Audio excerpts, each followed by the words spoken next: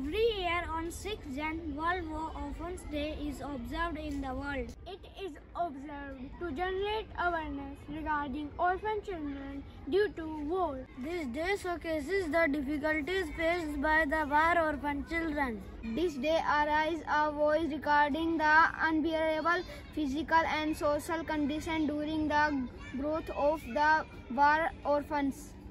World War Orphan Day is organized to remember and support war orphans. People usually neglect them. The day produced the end of wars so that no more orphans are made.